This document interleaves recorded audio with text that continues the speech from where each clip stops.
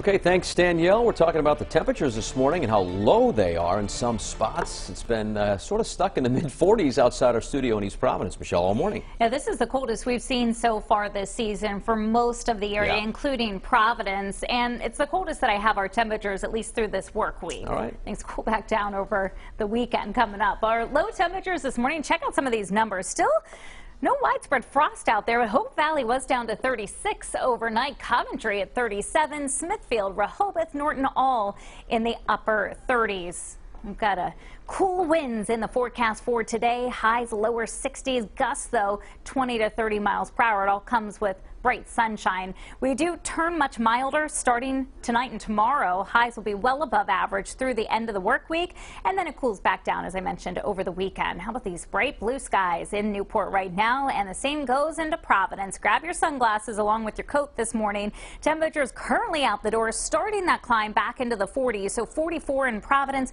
45 in Newport, 47 for Hyannis. Smithfield's at 42. Boston beginning the morning at 47 degrees. As we move through the rest of this morning, we're going to be warming up with 10 a.m. temperatures around 49, lunchtime 55. This afternoon, highs low 60s. It takes until about 2 or 3 in the afternoon to get to the high for the day, but once we do, and I think you're going to find it to be just a crisp October day, which you'd expect for this time of year. Clear skies this evening as the sun sets, 5:58 in the evening. So low pressure's moving out of here. As high pressure builds in, this will help to promote some of that milder air to move in. Let's take a look at the hour-by-hour forecast. That low yesterday still generating some extra clouds and a few showers in our area. Not going to be the case today. I do expect us to stay mostly sunny. Actually got some snow falling on the top of Mount Washington right now. We've got those scattered showers that'll continue up in northern New England, but not expecting them to reach into the Boston area or even here in Rhode Island or southeastern Massachusetts during the night. So 11 o'clock at night, partly to mostly clear skies expected. The clouds going to continue to be few and far between for your Wednesday afternoon with more sunshine, but a milder sun. Our winds today, as we've been mentioning, they're sustained over 15 miles per hour in the afternoon, gusting 20 to 30. Still breezy for Game 4 tonight up at Fenway. The temperatures, though, will be a shade warmer than yesterday. Won't cool as quickly. 59 at 8 o'clock in the evening.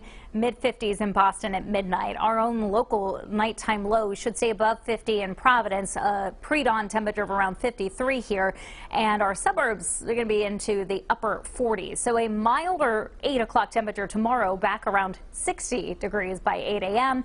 And those afternoon highs, 3 o'clock should be into the upper 60s and low 70s. And we're just getting started with the mild air. Thursday, Friday, both above 70 degrees. I have us again nighttime lows running warmer as well into the middle 50s for morning lows on Thursday, afternoon highs, lots of low 70s. Friday should be able to hold on to that mild air one more day, and then we do cool down for Saturday and Sunday. Saturday, keeping an eye on an offshore system, could deliver a few showers into our area. It doesn't look like a big storm, but something that could definitely deliver some extra clouds and damp conditions. Cool and dry for Sunday and Monday.